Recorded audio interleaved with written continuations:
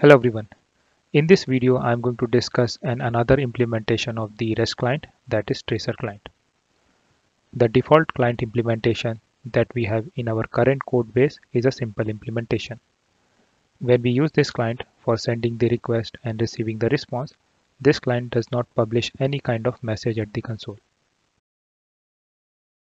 So when we use this client, there is no visibility about the request and response payload that this client is using.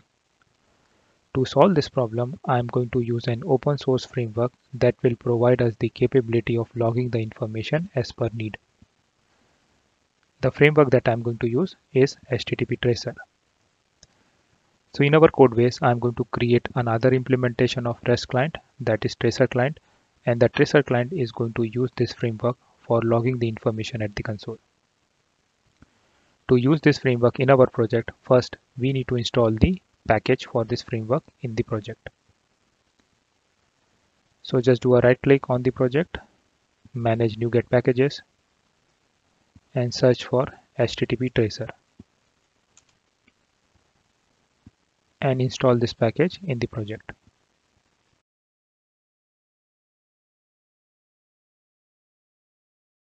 After the installation, do a clean build of the solution.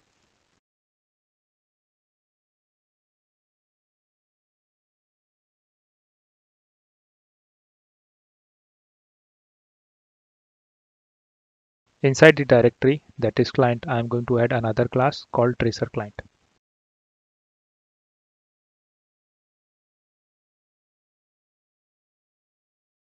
And this class is going to implement the iClient interface.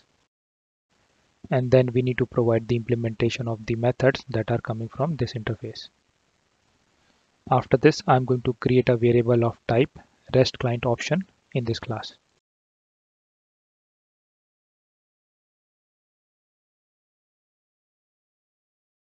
And after this, I'm going to create a variable of type REST client.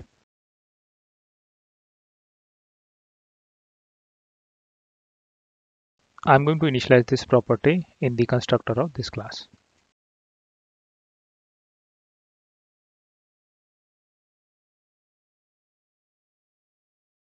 Inside this class, there is a property called configure message handler.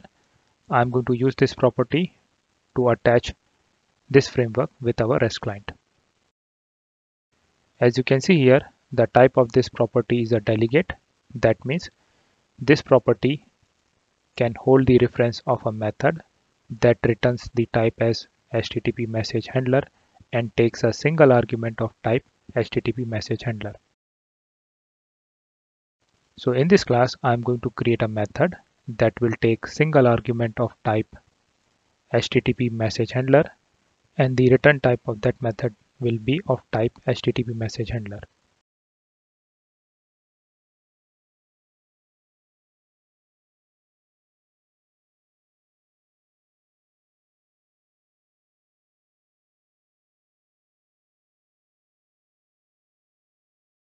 And in the implementation of this method, I can use the API that are provided by the HTTP Tracer framework.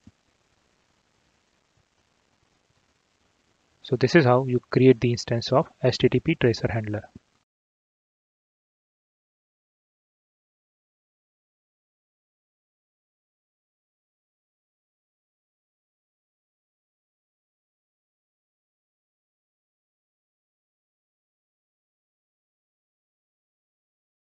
So for creating the instance of this class, I'm going to use this constructor. In this constructor, we need to pass two parameters.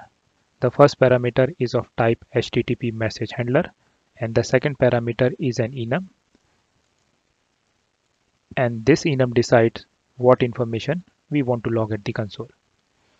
We can use this option to log all the information at the console, or we can use any other enum constant to filter the information that we want to log at the console. So for the current implementation, I will use the enum constant as all. So handler and enum. The enum is HTTP message parts and the value is all.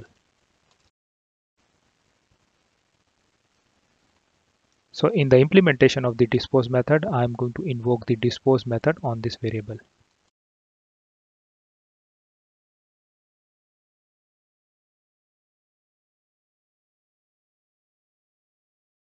So this method is going to release all the resources that are acquired by the REST client. In the implementation of this method, I'm going to use the REST client option to set the properties for attaching the HTTP tracer with our REST client.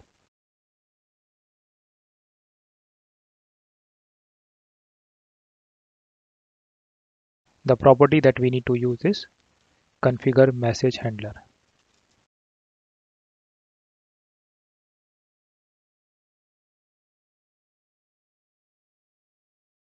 And also in the implementation of the tracer config method, we need to return the instance.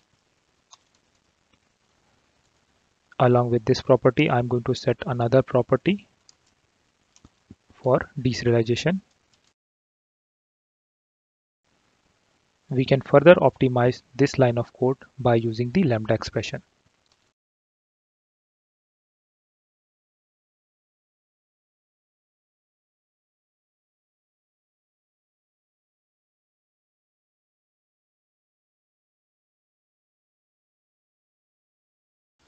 The implementation is same. The only difference is I'm using the lambda expression to represent that. We can further optimize these two lines of code by using the single return statement.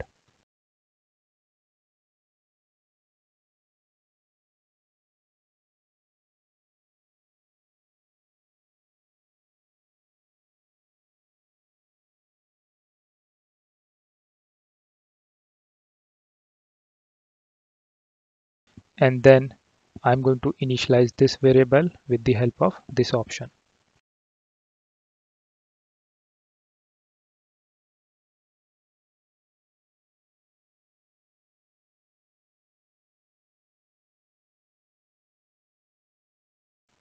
And then return the instance of REST client.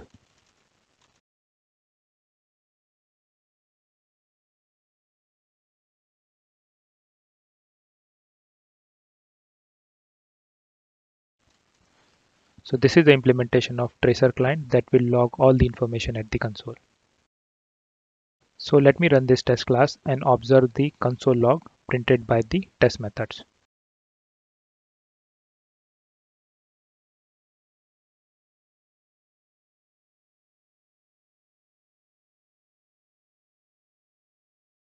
Now let us look at the console log printed by individual methods. So this test method is not printing anything. Same goes for this one and so on. So the only log that we see at the console is because of the debug statement that we have in our test method. Now let us use the same test class, but this time instead of using the default client, I will use the tracer client.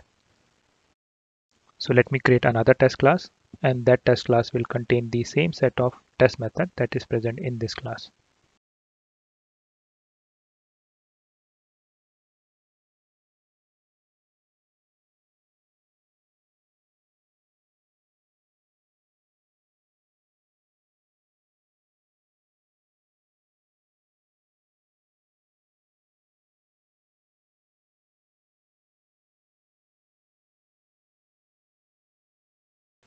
Some of the test method that is present in the current test class is using the abstraction layer for writing the test script. Inside this test class, there are some tests which are written using the framework API. And the framework is using the abstraction layer for writing the test script. Because of that, there will not be any effect on the test method itself. The only change will be the client implementation. So all I need to do is to use the tracer client instead of default client.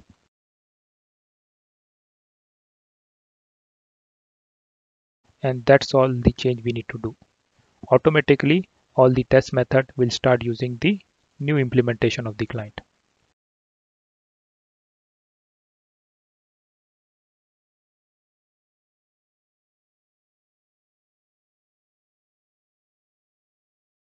So let me go ahead and run this class.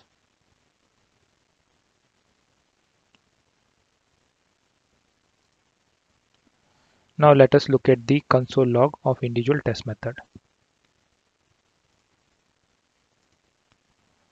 So as you can see here, now we are getting the information about the request and response at the console. And this is coming because of the tracer client.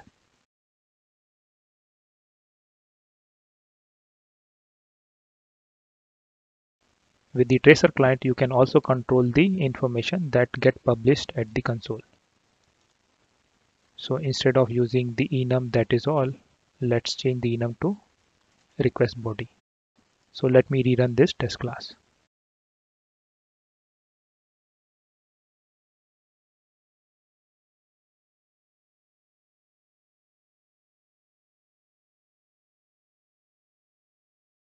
All the test script that we have written so far, we are using the abstraction layer, and that's why you can see here there was very minimum changes when we introduce a new implementation of client.